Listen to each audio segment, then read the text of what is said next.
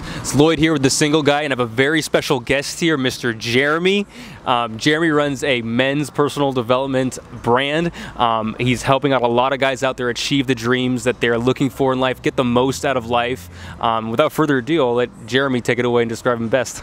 Yo, what's up everyone? My name's Jeremy. I'm the founder of JeremyJong.com. And for me, what I do is I help men become their strongest selves so they can be unstoppable in creating the relationships and success they desire. And I'm super stoked to be on the show and to offer mainly Asian guys dating advice that actually fucking works and doesn't suck. Jeremy helps out a lot of guys out there, and he does help a lot of Asian guys succeed in the dating world. And the number one question, or question, more of a concern, is that a lot of Asian guys out there, they're worried that when it comes to like races, they're at the bottom peg. They're like, Asian guys are seen as like the bottom of the list. The only girls that they can get are other Asian girls, and even then, they're not seen as like, you know, the most viable option. So, what do you have to say for guys that have those concerns or are thinking that they have these negative mindsets? What do you have to say for them? I would say stop being so fucking analytical. No, I'm like dead serious, because like I'm gonna give it to you guys straight. Yes, it is generally speaking harder as an Asian guy. I'm not gonna lie to you and say like, oh, race is a figment of your imagination. It does fucking matter. Things will be tougher, but the thing I would say is stop thinking about it so much, because it actually distracts you from really working on yourself. And if I had to really like give them advice, I would say your focus should be on becoming the strongest version of yourself. I'm not just saying that because of my brand, but yeah, I used to like, I read all that shit. I used to read all the studies, the OkCupid studies on how, you know, Asian guys are the least responded to race on OkCupid. I read all the studies on how, like, I think there was a stat that Asian guys have to make $247,000 more than a white guy to date the same type of women. 270? 247,000. 247. I know, right? And I'm just like, first of all, who came up with this shit? Second of all, That sounds fake. it does sound kind of fake, but it's such like a fucking waste of time, because I've coached a lot of Asian guys, right? And the biggest thing that stops them is when they get in their head and they start coming up with reasons on why it's so hard. And I want to just straight up tell you, it is harder, but that means you got to work harder and find a unique way to start attracting the women you want. Because if you think about it practically, like, just thinking that you're lower than people doesn't fucking help you. It's not even practical. And for a lot of Asian guys, there actually are Asian guys that are doing well. They are successful with their dating lives, and it's because they're willing to put themselves out there time and time again. They're willing to fail over and over again, more than most people are willing to fail, and that's what makes them successful. This might give some people encouragement out there. So I went to UCSB for college, predominantly white, 50% white. I think it was like maybe 3 to 5% Asian. It was really, out of all the UCs, it has the least amount of Asians. Yeah, it's predominantly white. And so I remember I was on a party bus and I was talking to this really hot, like super fine blonde girl.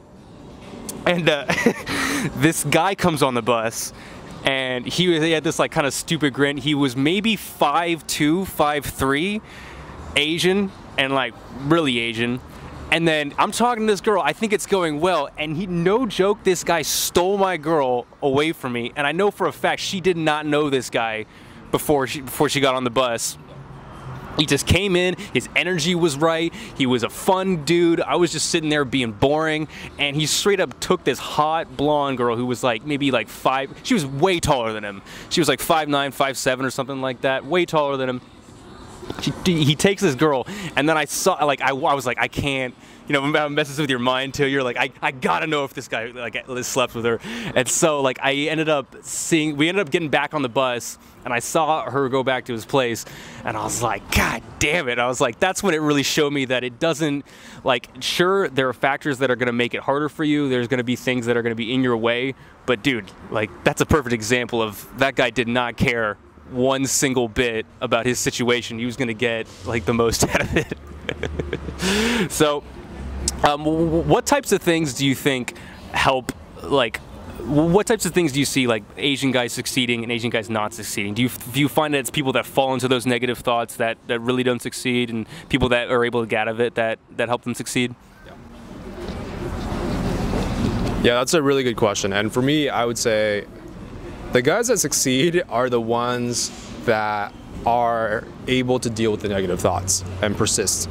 I mean, it sounds really cliche. I hate to sound like a cliche, like, you know, motivation. If you believe it, you can achieve it. Just keep going through hell if you're in hell, whatever that fucking quote is, right? And it's, you know, like, it's kind of the thing when you hear it, you're like, oh, fuck this guy. Like, it's another Asian dating coach that says, like, you know, become stronger, work out harder, and fuck your excuses. But the guys that succeed are the ones that are able to just get out there enough to find the girls that do like them, if they're Asian or not Asian, and they keep working on themselves and they don't let excuses hold them back.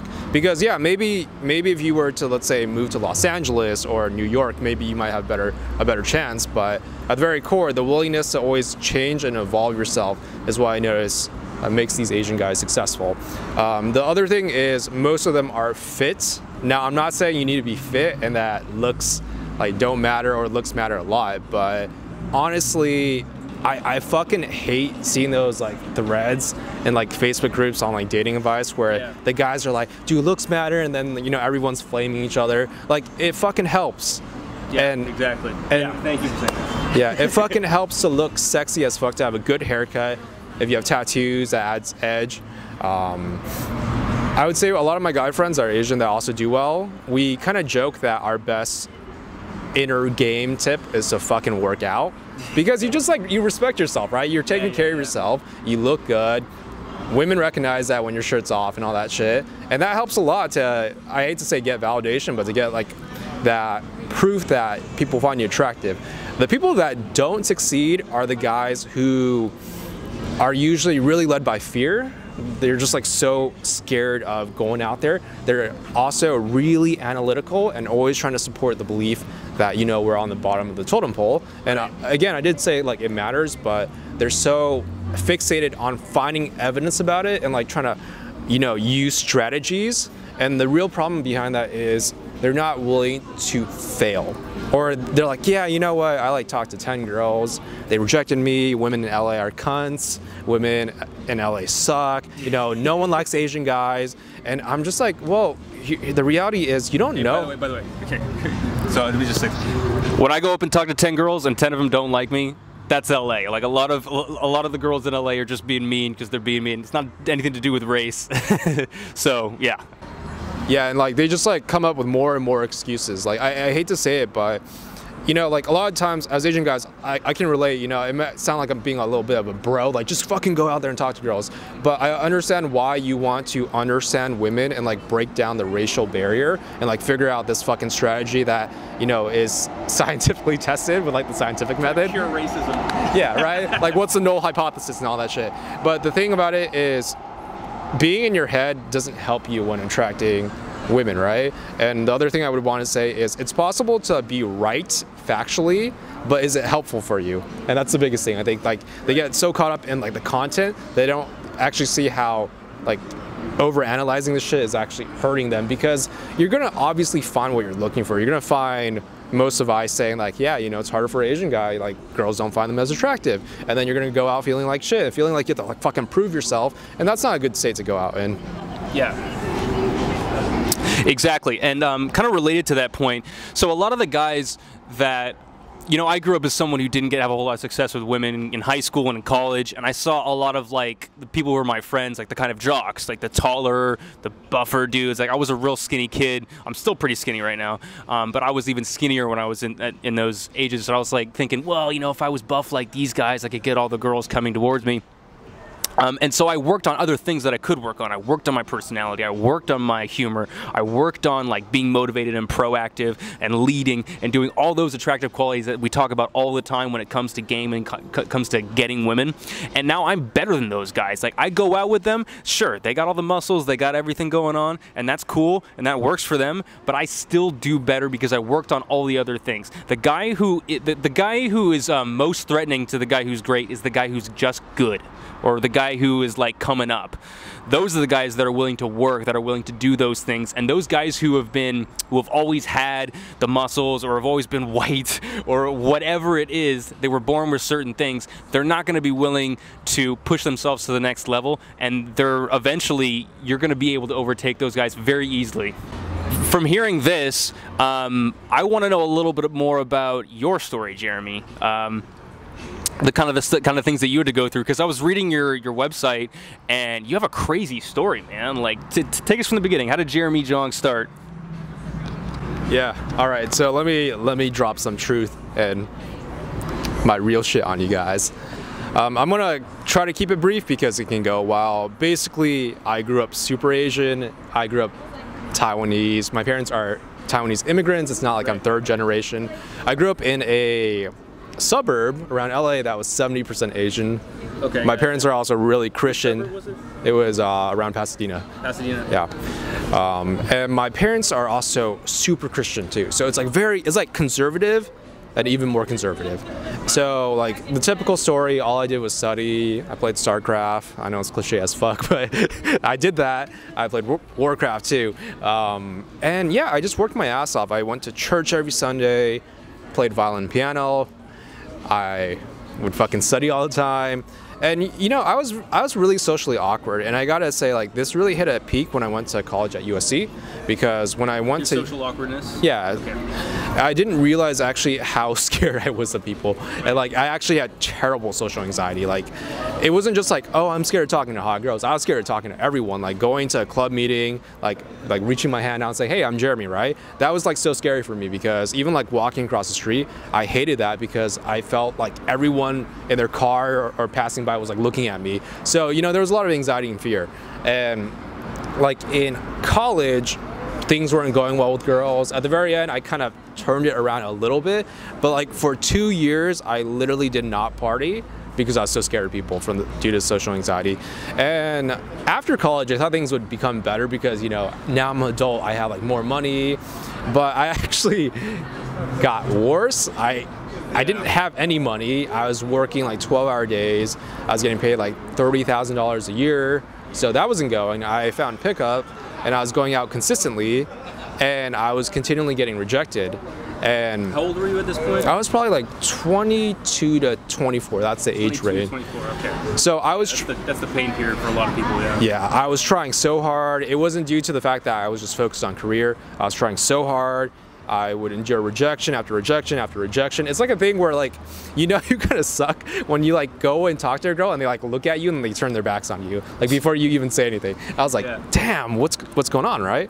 And one thing I want to mention to you guys is I actually did work for a pickup company, not as a instructor, but like on the tech side doing marketing. That's where my skills shined. And that was actually a really tough time because I was living at home. I wasn't getting paid a lot. Things weren't going with women. Nothing was going well at all, it seemed. I was really jealous of friends that were doing well with women in their careers. And I remember actually my mom, I never told her like what my career was, but keep in mind, like, my parents are really Christian, right? And she found out that I worked for this dating company, and like quite possibly like the worst. She like, I don't know how she came across it, but I think she found my personal blog. And I mentioned it, so she kind of like threaded it, and then she like went through all the instructor bios and all the courses on like how to get a threesome and all that stuff. So she like flipped the fuck out, and she was just like, I don't want to paint my mom as a bitch, but she was just like, you know, you're sinning against God, you're gonna go to hell. You know, make sure you don't get AIDS. Like, my mom has her own issues, right? Mm-hmm. I love her, but she has her own things to deal with. And for like 9 months, we didn't talk because it was just like this really toxic environment. And I felt really trapped too because I wasn't making enough money to get the fuck out. So like, I'm living with your parents, but at the same time, they're like, exactly.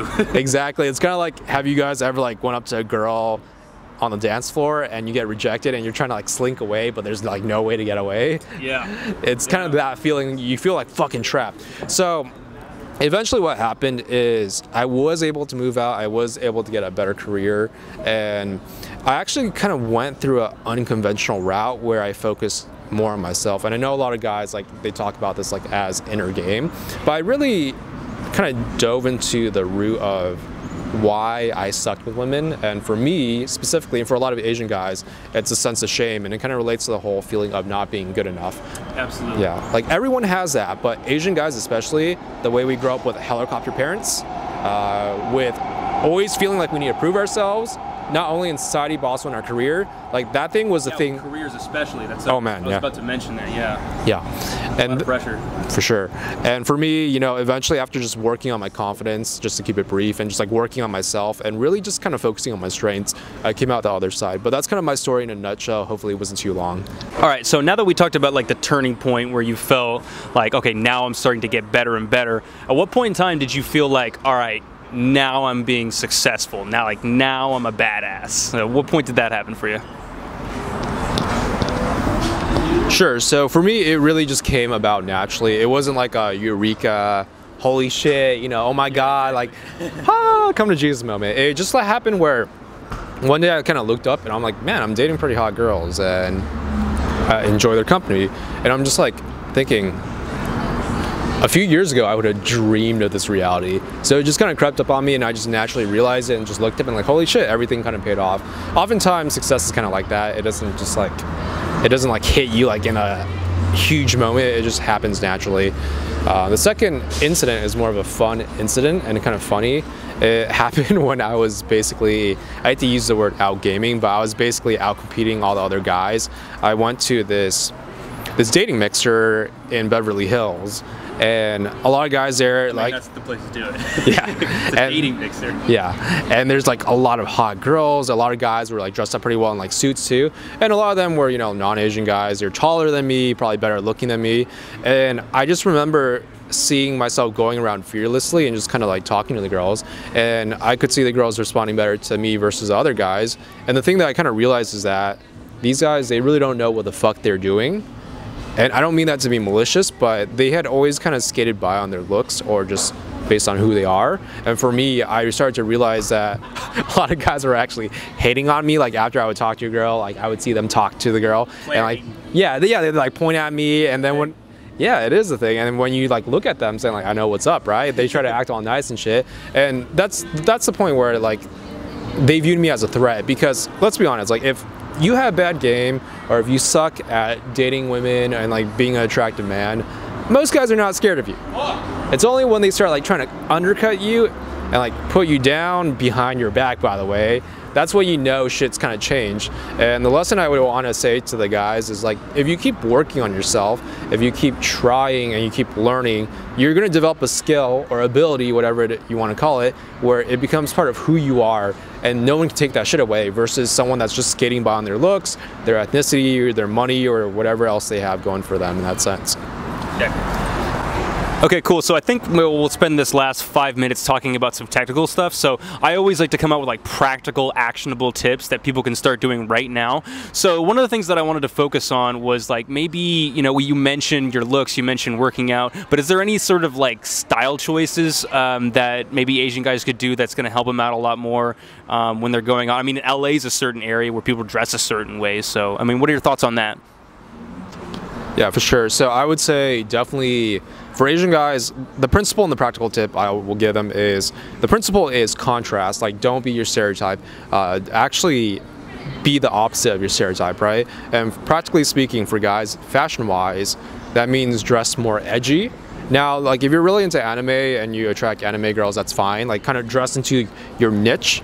But in general, if I had to paint it with broad strokes, like dress edgier. That means wear, I don't want to say boots, but just something that has more edge. Don't like wear like a typical nerdy Asian guy outfit. Yeah, like don't do that shit. Like get a better haircut, fucking work out, like lose weight. If you want to get tattoos because you want to, not just because you're trying hard, get tattoos. Like have that edginess, because a lot of non-Asian girls have said like, wow, you know, like actually I never dated Asian guys before I met you. It's because, I mean, girls sometimes are not good at kind of elaborating. They say like, there's just something different about me, but part of it is like that's just absolutely true. Yeah. Yeah, part of it is like be fucking edgy, like have that edge, have that contrast. It actually makes you stand out more, because they don't expect the Asian guy to look like that. They expect him to be shy, meek, weak, like looking down, not looking people in the eye. They expect him to like kind of dress like a fucking nerd, you know, wearing Crocs or shitty stuff. So definitely have that edge. And like if you want to have a more practical tip, just accessorize too, like a nice watch. Just fit into the stereotype, attractive stereotype that you want to convey, and kind of play it up, not too much, but definitely play it up a little bit more. That's a practical tip I would give them. Yeah, one of the things that I like to tell guys when it comes to dressing is if you're going out in a certain environment and you see the guys that are doing well dressing a certain way, that's kind of like what you want to go for. Maybe I'd say turn it up to an 11, but I don't want people to think like you should go crazy. But you like you said, you have to have a little bit of edge too. Yeah. So another thing that, what do you think about the guys who are there hanging out with? Do you find that's an issue with a lot of the people that you work with? Yeah, I think for a lot of guys that grew up in like very Asian neighborhoods, sometimes the hardest thing to break is the fact that they're so used to hanging around Asian people. And this is not saying you need to become Americanized and assimilate, but part of what makes people click together is kind of getting out of their comfort zone and kind of speaking people's language, right? Like when it comes to marketing, sales, or even connecting with people, or like, you know, getting employment, you have to be able to speak their language. So a lot of these guys are very insular, and if they want to only date Asian girls, that's fine, and that works for them. But a lot of the guys kind of don't want to date Asian girls, so I'm like, well, you gotta find some non-Asian. Or at least have more options. Exactly. Like you gotta kind of get out there and kind of push yourself. And maybe you find that you rather stay within your circle, that's fine. But you gotta kind of push yourself to get out there and just kind of get used to interacting with different types of people, because it's just a good life skill to have. And you'll start to see that there's probably more in common than you think you have with them than you originally thought. So that's my recommendation, because if you're going to stay in your bubble, there's no way you can kind of get into the mind of the people that you want to meet and attract. Absolutely.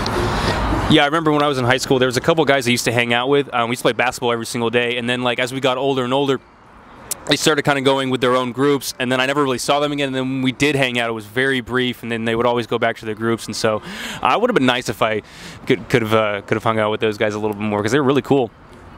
So, all right, I think that's all I have to say about this. I don't think we have any more. We covered a lot of different bases. If you guys have any questions about this, I'm going to hand it back to Jeremy really quick for some like final thoughts. But if you guys have any questions, leave them in the comment section below. If there's anything that we didn't talk about that you'd like for us to cover, this is not just applicable to guys who are Asian. This is if like any other race that you're a little bit self-conscious over or you're insecure about. This is all for you guys out there that have those concerns. So without further ado, I'll lend it to Jeremy for the final thoughts.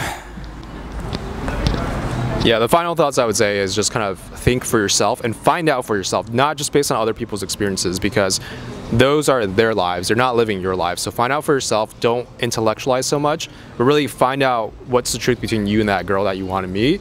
The second thing is just be persistent. I know it's fucking cliche, I hate to use it, but the more you put yourself out there, the more you're gonna see what works and what doesn't work, and what to adjust, and what things to adjust that you want to change, and what things to adjust you're like, no, fuck you, I'd rather keep that. So the more you take action will illuminate the path for you, not researching fucking studies done by professors like in colleges who don't actually go out and talk to the girls you want to talk to. Gotcha. Awesome, man. Jeremy, this was awesome. I hope you come back and we can talk soon. Other than that, you guys, if you made it to the end of this video, consider subscribing. Come out with videos like this every single week. Thanks a lot, and good luck out there.